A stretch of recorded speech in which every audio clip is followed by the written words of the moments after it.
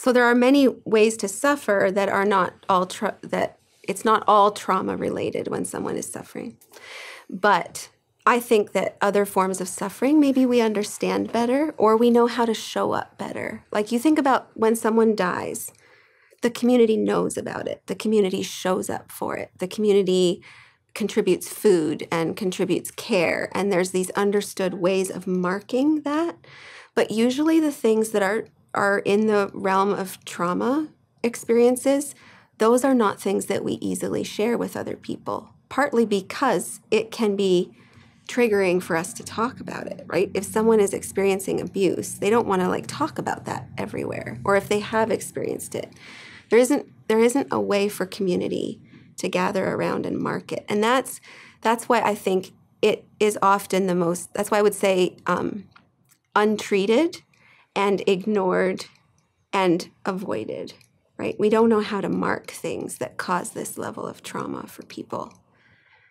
So trauma is less understood and it is less supported.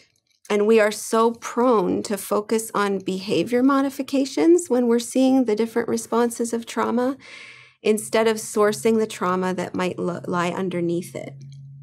That's really common with addiction treatment.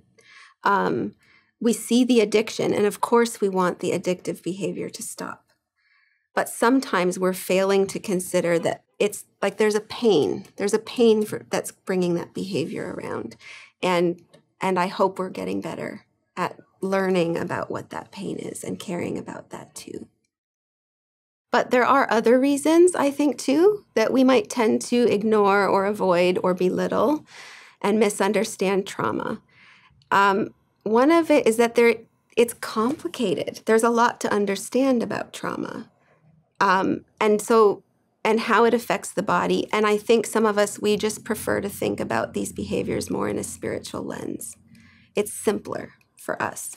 Bad behavior, well, okay, so we decide what to do about your behavior. But to start to understand trauma in the body does take time, and it will take education. We prefer staying in a spiritual lens for our humanity than also including a physical one. We might be uncomfortable thinking about how our brain and body can inform our understanding of emotional health. It just feels too complicated or too dangerous. And so we avoid that. But I think another thing is that it's easy to lose hope when we're walking with someone who is experiencing trauma because we pray for them and they still feel the trauma. And we speak truth to them and their body is still experiencing the trauma. So the things that we're used to bringing comfort to ourselves don't always stop the responses that someone in trauma is having. And so if we don't understand what's happening, we think that's all we have to offer and we can lose hope. And that's the one thing they really need us not to do. People who are experiencing trauma in their bodies and in their minds, they really need people who hold hope for them and who stay with them in that process. So when we're out of our known resources for helping, we easily lose hope for them, and even worse, we can start to blame them. We can start to say things like, well, you're not trying hard enough, or you need to do more of this or more of that.